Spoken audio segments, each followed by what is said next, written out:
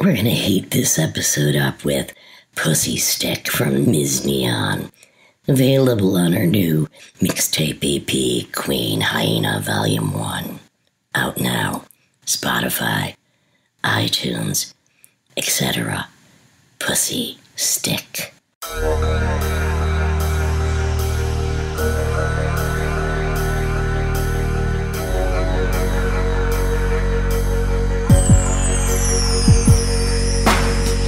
Legs for days in the shade, sipping lemonade with some trade, eating me up like creme brulee. Balls deep, dream about me in your sleep, so to speak. Catch me next week if you're sweet like candy. Give the dog a treat while kitty gets beat with the heat, the heat, the heat. I'm that blonde bitch, long bitch, bang a gong, get it on, strong bitch. Hit you with the switch, make you twitch, ass up, face down in a ditch. Who's the bitch now? Every time I think about how all the motherfuckers who did me wrong just made me strong. Dick hard in a thong like a champion. I'm headstrong, always last long, never strapped on. Green filled like a ding dong. Fuck this song, stick out your tongue, give me head on and on till I'm dead and gone. You're never gonna know me, baby. What you know about chicks with dicks? My pussy stick grows thick like a rabbit and a hat trick. Make you wanna lick, make you wanna stick. Chick prick deep inside, make you wish I was your bride. What you know about chicks with dicks? My pussy stick grows thick like a rabbit and a hat trick. Make you wanna lick, make you wanna stick. Chick prick deep inside, make you wish I was your bride. You're never gonna know me, baby. Don't step to me if you ain't giving head to me. Open up, motherfucker, did I stutter? Filthy rich, alpha bitch, fucking with this chick with the dick. Stab you like an ice pick, can you handle this? Don't pussy stunt, and I stay cunt, bitch.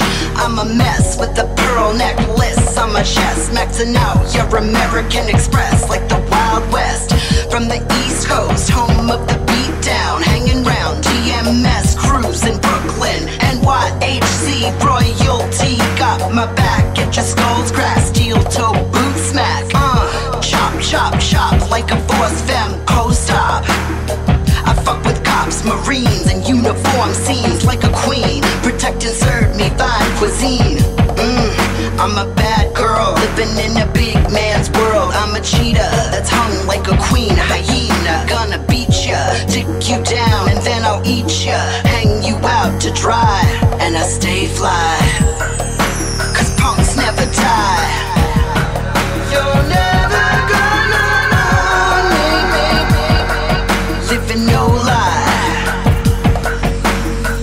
What you know about chicks with dicks? My pussy stick grows thick like a rabbit and a hat trick. Make you wanna lick, make you wanna stick. Chick prick deep inside, make you wish I was your bride. What you know about chicks with dicks? My pussy stick grows thick like a rabbit and a hat trick. Make you wanna lick, make you wanna stick. Chick prick deep inside. This is the Lydian Spin with Lydia Lunch, Tim Dahl, and it's a very unusual day because we have two cultural icons of mine. That would be Ms. Neon and Zackary Drucker. Two incredibly creative creatures who have, from a very early age, defied any kind of gender conformity or any kind of pigeonholing that people would want to put you in. Why I feel most comfortable with characters, creatures, and artists like you two is I feel I'm in drag every day. Don't let the tits fool you, is all I like to say. And I think you probably feel the same way. Don't let we're not defined by our gender. We need to be what we truly are. And both of you have done a lot of work to get that across and to encourage other people to be what they are. Now, I've known Neon for a while. As a matter of fact, Neon and I did the Lazy Girl exercise video. Still yet to be released. I'll pump that, but it is out there, and it was directed by Tim Dahl's wife, Dominica. That was so fun. And why shouldn't somebody else exercise you? The opening scene is me popping a pill and having a martini. How else would you want to exercise? Anyway, Neon, let's talk a little about our meeting we were hanging out in New York for a while together. How did we come to know each other? Well, I mean, I was a fanboy, as a teenager. You were a little growing idiot. up, of course, like listening to Teenage Jesus and the Jerks and coming from a small town in Massachusetts. My refuge was getting into goth music and punk music and post-punk, and there wasn't wave. There was a little bit of the internet at that time. But you also were a budding musician very early on. You were doing shows in New York when you were like 16, 15? Yeah. I played at CBGB's when I was like 15, and I kept coming back and getting invited back for shows. And then What year was that? I'm surprised it was still open when you were 15, looking like you're 20. That was just 2 years ago. Oh, wow. You Oh, my lie gosh. like I don't. But we met, I know, through a mutual friend, Shani Ray, who I used to work with at one of my many retail jobs in New York, and she was like the floor manager, and we met and had so much in common. Shani Ray, who will get on the podcast eventually, is one of my early supporters of my spoken word. Mm-hmm. She used to run the best club in America in Orlando called Sapphire Supper Club, which is where I met her. And we would drive in her Mustang to spoken word shows. Right. And she was kind of she took me in when I was nomading. And when I was nomad in New York is I think when we met. At Shani Ray, or through Shani Ray. Mm-hmm. And what happened? So we meet at Shani, through Shani. We started hanging out. I started seeing, because I knew Lydia before you. You started coming to shows. Some of my shows. What would we do at those shows, Miss Neon? Well, we met at one of your shows, but the first time we really hung out and got to hang was the night of the giant hurricane in New York. Sandy. That was the night Hurricane I got Sandy. there. Yeah. Who better? That was the night you arrived. I didn't know that. Why better? Who better than us to hang? It is called a hurricane. Wow. Where were you guys? And we were in New York. I Greenpoint? was the last flight in, and I was beginning retrovirus. I was on psychedelics that night. And I was there to start retrovirus. Yeah. It was the last flight in. I think I saw the first retrovirus show. The very first one in New York. In New York. At Knitting You Fac- weren't in it I wasn't yet. in it yet. Yeah. It was a knitting factory.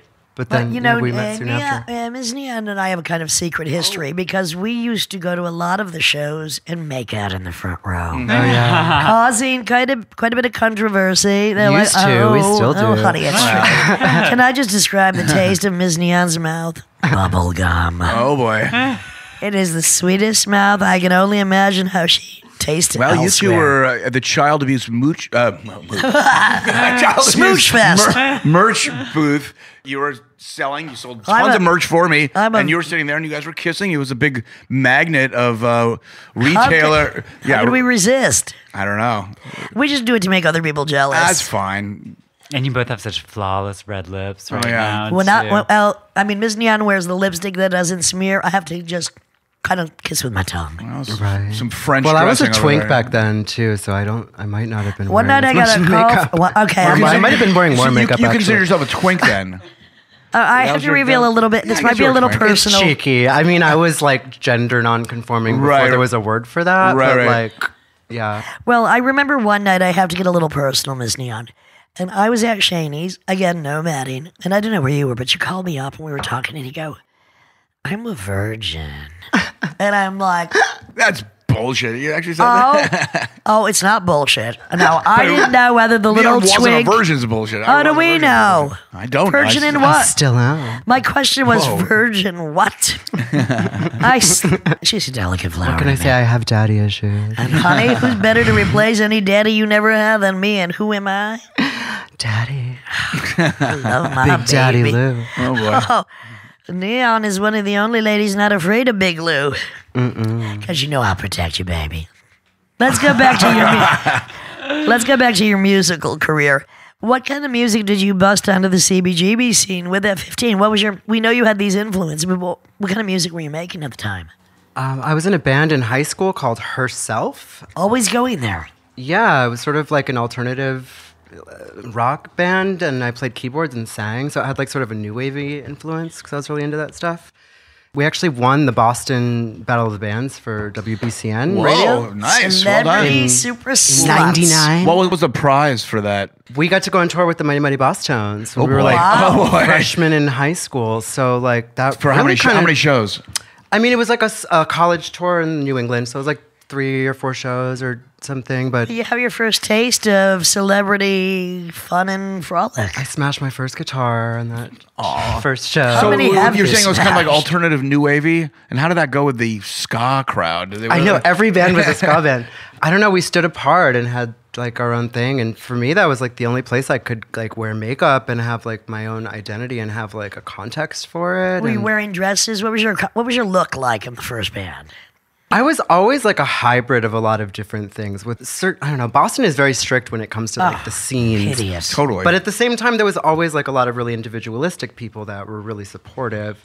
So I don't know. I was a hybrid of a lot of things, like as I always was, like Well, you've always had sort your of own mod, sense of sort of style. glam, Yeah. little skinhead references, little punk, rock. Like I don't know. I just kind of made it all my own and was Whatever androgynous. you wear, Ado, baby, you are one of the most gorgeous things on the planet. You can't help it. Oh, Neon's blushing. If- Not for the at people that don't all. wa- Neon is wanna not watch. blushing. But you went through many musical permutations. I mean, Yeah. from the beginning, of course, as we always do. I mean, you like me are kind of a musical schizophrenic. Yeah, I mean, I just started rapping now, which has really opened And up it is so your much for me. it's your forte. Thank you. Because I can't really think of, and excuse me, but I can't think of another hot chick with a dick, as you admit to being in your rap songs, who can rap that well and intelligently with such good music. I don't know if there's any doing good or bad music. Well, I the think thing you is, stand I alone. was telling Neon last night, it's up to Neon to save rap because the trajectory from where it started to Hamilton is where, we gotta get someone in there to kind of like But I mean, bring it back. you've done glam rock, you've done pop rock, electronic rock, and some instrumental stuff. What is your main instrument, or when did you first start? What was the first instrument you picked up? Guitar. I mean, I played piano like as a young kid, and I didn't appreciate it at the time, and I was lucky to have done it because it really came back around with music theory. And then I started playing guitar at like 12, and then Prodigy. I started playing around with like a 4-track and a sequencer and just making like weird, angry industrial music in my bedroom, and that segued into. I got sort of like recruited by the electroclash movement when I was like making my like bedroom recordings, and then I was doing that in New York in the early days. When did you move to New York from Boston? 2003? How did you do that? It wasn't cheap in 2003. It wasn't as expensive as it is now. But Yeah. you still had to make a commitment to go there. Yeah. You just grab all the money you could and said, I'm going. Yeah, totally. I worked in Boston at this store called Alston Beat. That wasn't.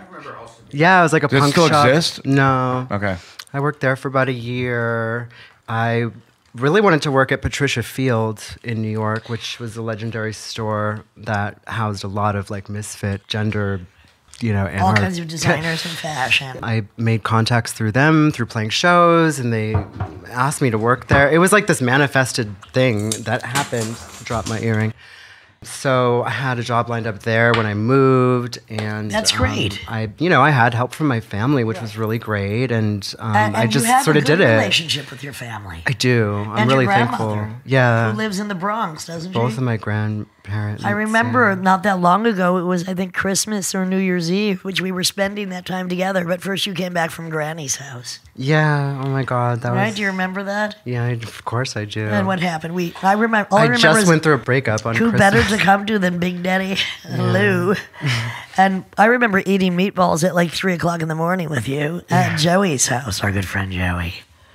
And then we went to Bibi Hansen's up in. Bibi Hansen, the Upstate? first You Warhol must know Bibi. superstar. Yeah, she's everything. And how I met Bibi was through Ron Athey, whose house we're recording this in Los Angeles now. When I was doing the Unhappy Hour at the Parlor in LA, it was a series of spoken word shows every Sunday under the auspice of Vaginal Davis.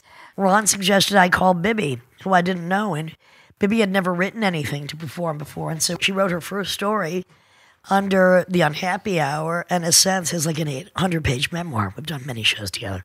The youngest Warhol superstar, mother of Beck, that Scientologist cunt. Did I say that? Yeah, I did. Now you're really in your peak, I think, of musical expression. And you've come you. out to LA Yeah. because New York is just, it's done for the most part. Transitioning for me was a big shift in my like reality and my just everything's really opened up for me. My identity was, you know, when I was younger and I was living in New York, it was a time and culture that was like the most conservative in pop culture. It was just like boy bands and no rock and roll. Yeah.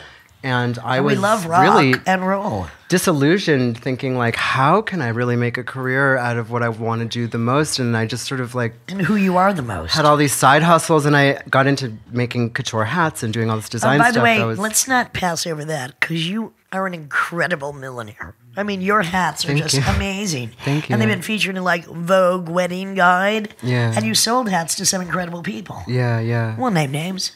I mean, Sex and the City 2 is a big moment for me with Sarah Jessica Parker. And I did a lot of work with Pat Field and Italian Vogue and, I don't know, a bunch of bridal stuff, some fashion shows, Loire runway show most recently.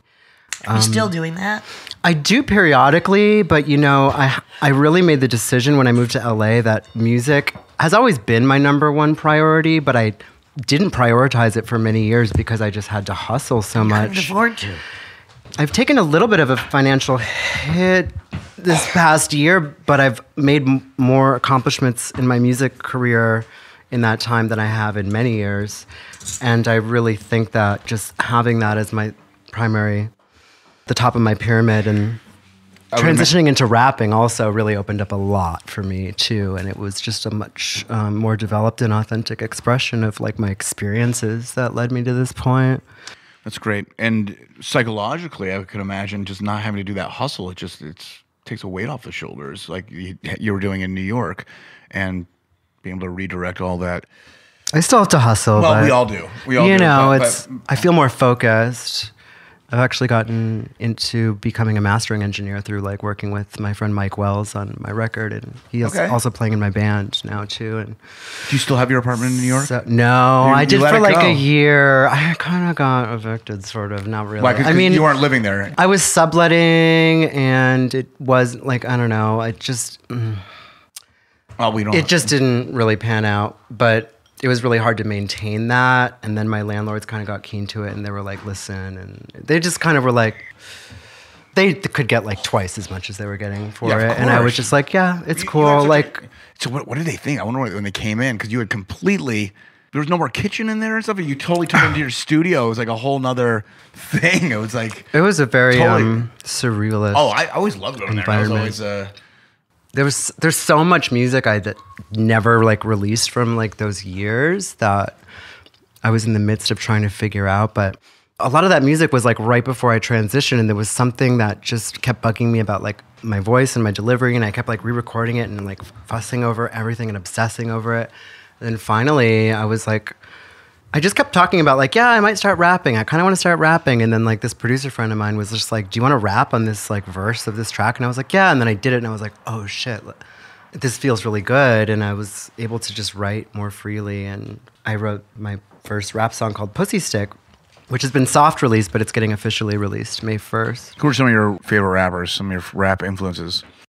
Oh my God. Well, certainly Lil' Kim, and I had a great opportunity of playing a show with Azalea Banks last weekend, which was really awesome. I think for a while, in my personal opinion, I don't think there was a lot of great rap music in the mainstream, but I think these are really coming back around. Oh, you're talking about in general. Regardless, I just feel like I'm such an outsider to all of that now. That's kind of like why I'm doing it, but I definitely listened to a lot. Growing up, Dead Prez was one of my favorite bands. I saw them in concert. Public Enemy, NWA, Biggie's Gravediggers. You know, Zackary's here, and we're not giving any attention over there. We will. Don't worry. We'll come and do that. I just want to finish this about this. Your album's coming out May 1st. We have a collaboration called Cop Fucker, and it's based on a sample from my band 1313, Afraid of Your Company. And it's, I think, just one of the most incredible modern rap songs I've heard. Oh my God. Can you give us a few lines? Just a few sentences, because it's so good. Police brutality coming at you from me. Reporting for duty. Patrolling in the night for your booty. I got you in my sight like a culprit.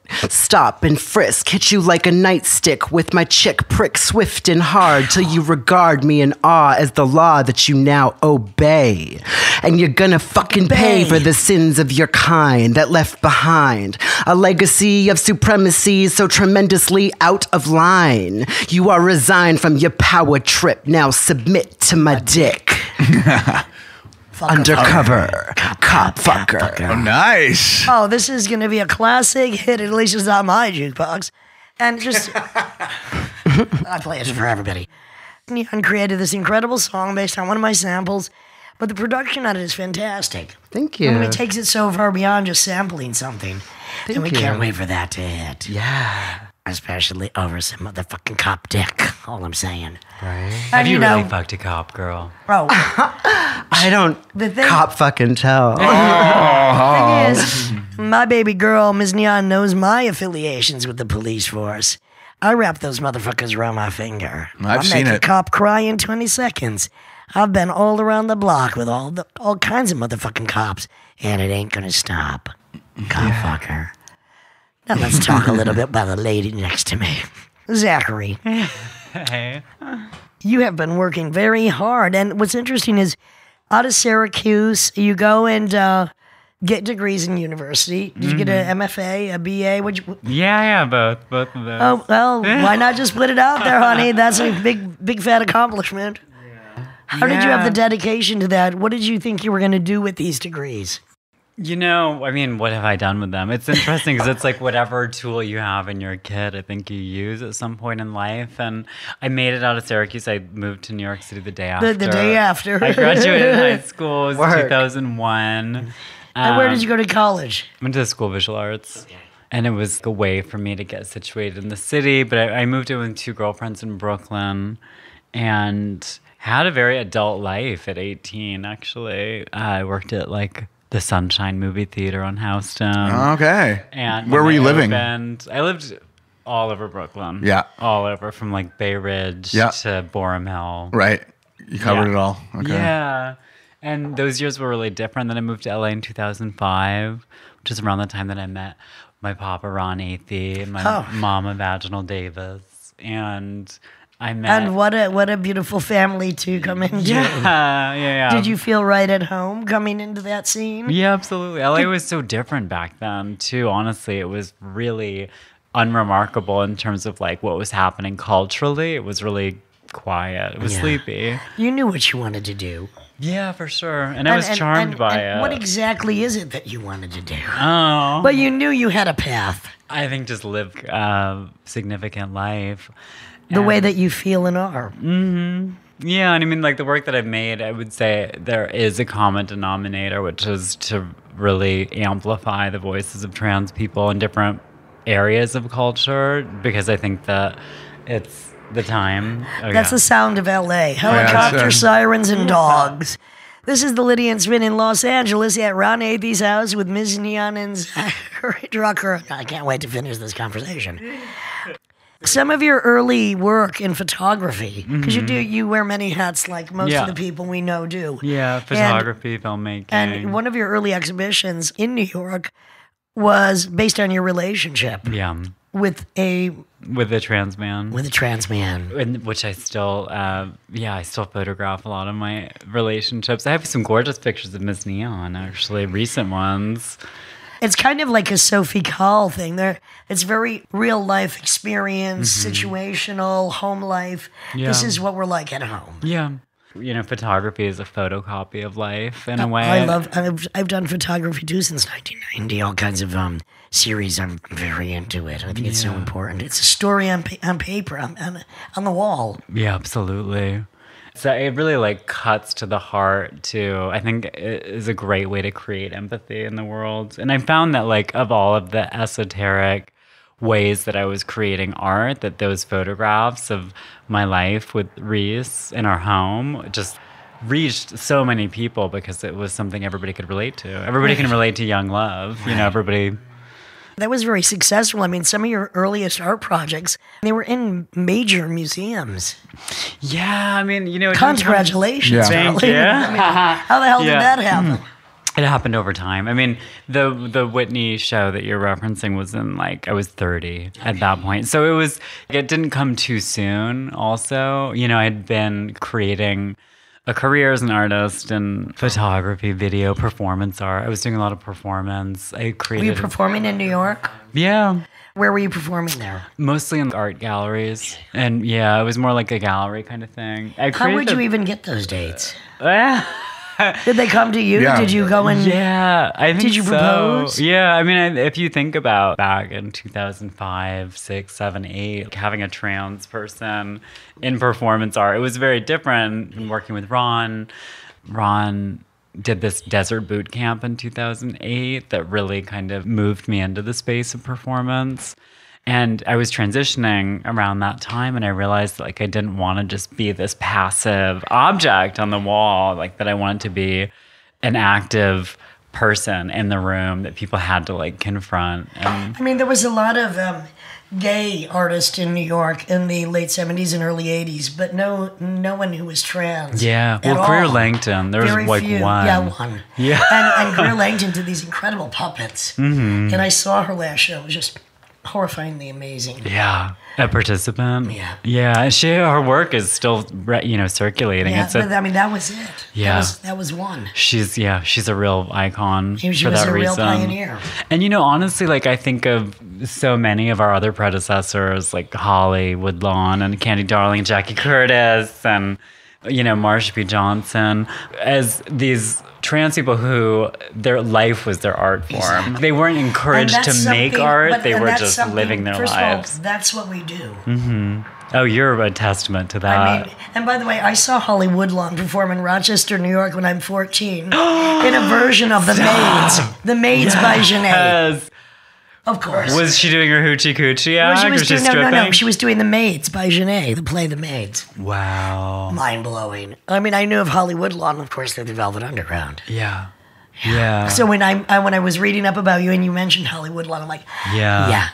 Well, Neon and I met at Flawless Sabrina's house. And let's talk a little about her. Yeah. First, I want to just say something. Our patron You've saint. been working with Michelle Handelman as well. Yeah, who I Flawless love. Night did a piece, yeah, with And Michelle. this 5-minute thing, I know it's just part of a larger piece, The Dark Matter. Mm-hmm. I've showed it to everybody that's come to my house. I just think it's one of the most beautiful and stunning and deep pieces of art. Yeah. And it's basically you just talking. And I don't know how much of it is improvisation. It was all scripted? improv. Well played. Zackary, It was all improv. But it was my speaking to my own. It was literally my own bullshit that I was Dark Matter. It work. Let me Irma plug. Vep. It's called Irma Vep. Irma Vep. That's the longer piece. Oh yeah. You're I'm talking about I've only seen the shorter piece. Yeah. The 5-minute version is called Dark Matter by Michelle Handelman. It's on YouTube, starring Zackary and Flawless Sabrina. Right, and Sabrina. And it is so beautiful and so deep and reaches so many points of people's insecurities and doubts and soul. Everybody comes to my house has to watch it. Yeah. So, honey, you've been in my Thank house you. now. Oh, let's thanks get you. for showing it. Let's get you over there on my actual couch. Yes. I just want to talk about that for a minute because I love the fact that what I love about it is the silence, the stillness when it's so deep, and what you're saying is just heartbreakingly beautiful. I thank you for that. And it's a thank small you. clip of a larger piece. Yeah. Irma Vep. Can you talk about that for a minute? Is that available? Is that out there? Yeah, absolutely. Well, Irma Vep is the original vamp Right. from the silent film era in France. And she was played by Musadora, Right. who is a prolific director, who became a prolific director. But Irma Vep was the character that And made her famous. Musadora was kind of like Theta Bera or something, in the same Exactly. kind of vibe, the same kind Exactly. of really early goth. I mean, they were the true early goths. She's the original vamp. Original vamp and she was original a, goth. She was a cat burglar. She was Oh, we love Cool. that. And that's why in The Dark Matter, there's those images. I mean, because it's just a small condensed version. Yeah. But I encourage everybody to go watch it. Is Yeah. Irma Vep online? So you can find it on Vimeo. And basically, Flawless Sabrina, who's an elder, we made this, it was probably We filmed it. I think it was. Flawless Sabrina was about how old in this video? I mean, she would have been like 72. 72. Mm-hmm. But a hard 72. Oh yeah, or 73. We filmed it in like 2012. 73. Yeah, Flawless was passed? always pretending. Was she passed? Yeah. I was just choking on her ghost. Sort of. No, she's here right now. With Kind of us. more alive than ever. Yeah, she's kind of more alive than ever. Right, great. I was just choking on her ghost. She like because I was choking on her. Flawless plays Musadora as an aged, woman. Musadora was a ticket taker in a really popular Paris theater and died in the 20s. obscurity. Yeah. Well, this is later in her life. Okay, I think she died in the 70s or something. But She died in the 70s? I believe. Wow. Or 60s. Okay. So Flawless plays Musadora, and then I play Irma Vep, the character that made her famous. Right. And, Michelle Handelman kind of has really elaborate. Her visuals are beautiful, but she kind of like mines the depths of outlaws and she was one of my favorite podcasts we've done, I have to say. And I met her years ago in San Francisco, and I love everything she does, yeah. And also, Miss Neon has been doing projects with Michelle Handelman. Yeah, I styled her last film. Oh, perfect. Was I that did Empire, costume styling. Empire and Hustlers? Hustlers and Empire. Hustlers and Empire. And I have a little cameo in it. You do? But that was so Michelle much fun. Handelman's projects are really giant video installations and stuff. So how did you come to work with Michelle? She just sought you out, knew you were there? Yeah, I mean, we probably met through Flawless, because Flawless was in Dorian, which was the piece before that. And Flawless was a muse to so many people. Right. Yeah, I think we met about 10 years ago, and that kind of just, I think she had me in mind as Irma Vep. So we kind of we became close around that. How did you begin to do work in television out here? I mean, I think sometimes it was just happenstance in a way, because I didn't necessarily pursue it. And But you were the expert to go to. Yeah. Because you had a lot to do with Transparent. Yeah, absolutely. Which is a very important show, because it's the first show of its kind. Yeah. Being in the art world, it's kind of an adjacent sector of storytelling. So, yeah, I kind of had that What was your role? I mean, so... A producer. You were producing, writing, advising, consulting, basically hands-on everything. Yeah, I mean, as it went on, I took on more. How many seasons did that have? 5. That's incredible. Yeah. Yeah, it was a good gig. I mean, I learned so much. And coming from like a more DIY art space. Nice to have people who can make your vision complete. Yeah. And it's interesting. There's always been a lot of curiosity between pop culture and art. The two worlds are very curious about each other. You've always been very active in putting your art out there and encouraging other people that they're not alone. No matter how weird we are, no matter how beautiful, how hideous, how ugly, how lonely, how sad, how depressed, how angry, none of us are alone. Well, I learned from the best, darling.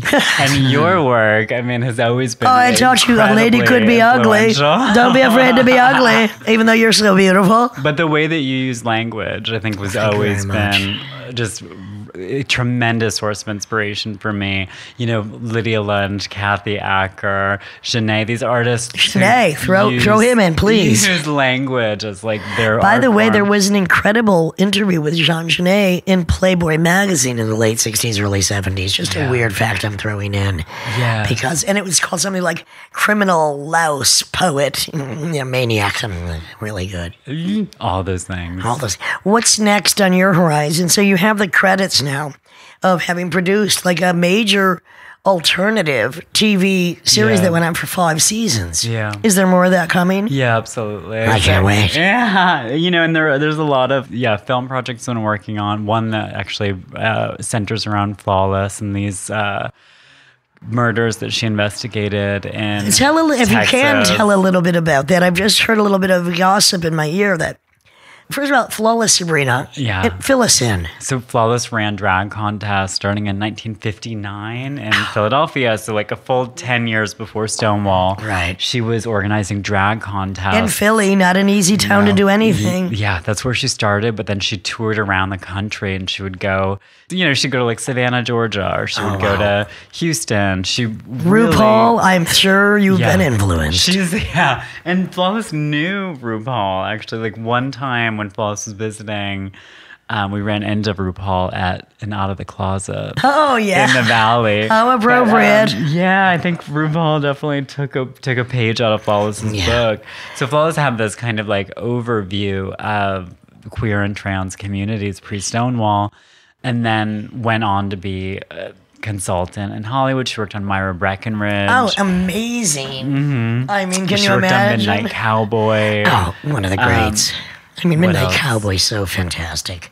Liquid So Sky. sad. She was a producer on Liquid Sky. I mean, again, a real pioneer, and it's great when pioneers come together. And I think an important part about this podcast is multi-generational, Yeah, absolutely. multidiscipline. And the bottom line is we're all stubborn, and we're not going to stop. No. We're going to keep on going, popular or not. We do not give a shit. We have each other, and here we are. Yeah. So many projects brewing for you then. Yeah, absolutely. And keeping it on. I mean, TV has been, other than this past year, TV for the past 5 years has been far better than any movies. Absolutely. I mean, this year there were a few good movies. Joker, Once Upon a Time in love Hollywood, Joker, yeah. Parasite, a few good All movies. good movies, yeah. Joker. You loved it. I did. You did. I haven't seen it. Still haven't seen Yeah, it. I saw it twice. It's worth seeing. I didn't watch on the airplane. I'll tell you about my It's stalking dark. video called Choker. Choker. Neon's seen some of my stalking videos. Yeah, I think I'm going to do Choker. Mm-hmm. Instead of laughing. I met Joaquin Phoenix once. I love a hair lip. Yeah. I do. Oh, yeah. He deserved to win. And his speech was great. What was his speech? It was great. It was long. Well, his speech was about acceptance. It was. And it was a beautiful thing. Mm-hmm. I appreciate that, there's celebrities who are willing to use their platform for social If only they were good. willing to give us more money. I mean, you know what? Platforms are great. Money is better. Yeah, it does. And everybody could use some of it. And, who needs $10 million or $20 million? I don't get it. I think capitalism is breaking, though, like, as we speak. Oh, Miss Neon, you were telling me out on the porch, on the veranda, that you feel that everything's been leading up to this. You've done a lot of music, you've done a lot of performances, but you feel like you've finally come into your own. And that doesn't always happen overnight. I mean, it takes us a while to get to where we need to go. Sure. But you're there now, and you feel Yeah. very comfortable in L.A. Yeah. You just did a very big gig. I mean, it might have been the biggest gig of your career the other night Yeah. with Azalea Banks. How did that feel? Yeah, how was she? She was- How were you? I don't She care was about. amazing. Yeah. How were you? How was yours? I really felt like it was one of my best shows, and the audience was so responsive. Let's And talk a little bit about you and me in a convent not that long ago. we went to Australia together last Ms. summer. Neon invited me, somehow got me on the bill to drag along to Australia. We met at the LAX, the smoking lounge. And then we boarded a plane and went to Australia. We did a talk at a convent, and you did a little performance, and it was great. Yeah, We had a great time. That was incredible. That was so incredible. And what was that? What was that whole event about? I think it was a festival where just bookers and Changes Festival. Yeah, Changes Yeah. Festival. And so we were there together, and that was grand fun. We made out on stage. We they're gonna have to pay for that It's on YouTube, actually. Our talk. with us making A out. friend of mine. Ooh, everybody's gonna I be actually, jealous. She didn't watch. I mean, I don't watch. I don't everything, watch but, like, anything. It's on there. A friend of mine that was there filmed it, and It was there. fun. We were there for a few days. We had a Yeah. great time. This is my event that happened. We were in. Was it Melbourne? Yeah, we were in Melbourne. I was in an Airbnb one night, and I woke up at 4:30 in the morning, as I often do, to make an artichoke. And I put an artichoke on because I'm always hungry at 5 a.m. And I turned the TV on, and what comes on is Jerry Stahl, a very good friend of mine who also podcasted. His, I think it was HBO's series of Hemingway and Gellhorn, who was the first female war reporter, and her affair with Ernest Hemingway. So I'm in Australia with you, had just performed at a convent, eating an artichoke, watching a Jerry Stahl film. It was heaven. I had to write them a poem immediately. Anyway, so future scene. Many TV offers are coming. Yeah, I actually have like a new solo show opening up the Baltimore Museum of Art. With that'll be up photography? through- yeah, new photography. What's the subject?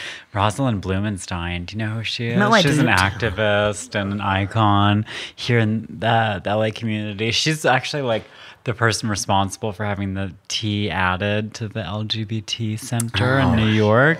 Among other things, yeah, she like helped popularize the word transgender in the 90s. She has a real story of perseverance, having been kicked out of her house as a teenager and as many people were who were different of any sort, and survived the mean streets of Times Square in the 70s and the kind of what was that? Maggie Gyllenhaal TV show. About Deuce, the real Deuce. Like in the Deuce. The real Deuce, she knows the real Deuce. So can I ask the two of you, I mean, both of you come from loving families that accept you, and yet I'm sure many people in the community clearly don't. Yeah. And of course, your compassion with the people you love and care about, but it makes all the difference in the world. But is that hard to sustain? Because I know people, especially when they come from abuse or rejection, they end up picking up the same patterns of abuse and rejection, and they self-sabotage friendships, relationships. Not all of us, Tim. I know, but you must run into this quite a bit, I would imagine. And you guys are coming in a way where you can't relate. Well, you can't relate to but that. they're both coming from a very loving place that needs to express to others that they're not alone, and to not normalize their situation, but to get it out there in the public for other people to understand. Mm-hmm. Normalizing is such a weird word. Yeah, it's always cringe when people say normalize. And it's not normalizing it. It's just the transsexual agenda. It's making it more apparent in a more understandable light. Yeah. Yeah, absolutely. And I think that it's, having many friends who have been rejected by their families of origin, it's really difficult to get ahead in life, I think, without that foundation of support. We have our chosen families as well that really help. Good point. I think a lot of it is also teaching people how to love you and respect you when they don't understand. They don't love and respect themselves. I think, honestly, like Zackary's work, I mean, it's one thing to note that we met through Flawless Sabrina. Yeah, so that was our grandmother I would relay so many things to my own parents who were always loving and supporting but didn't always understand where I was at on the spectrum, because I was really on the spectrum for a long time. I only just became this like about 3 years ago. And ironically, I feel like I'm much more accepted in the world as a trans woman than I ever was as like a faggot, like a punk rock faggot. Right. Like people were so offended by me. Honey, I do know that you had no problem scoring whatever you wanted to get beside you. Yeah, I mean, I was always really fascinated by the kind of people you would pull up to the bumper with. I was impressed, honey. I'm like, you are a pretty seductive little demon. Yeah. You and I even went on a little date when we first met. Oh my God. Trash the trash. I'll never forget. What was that all about? Neon was a really cute punk rock boy who was definitely irresistible. I've always had a very selective female crush. And very seductive. Spectrum of curiosity that I wish I could be more like. I'm a straight. I'm a straight woman. You are the ultra female.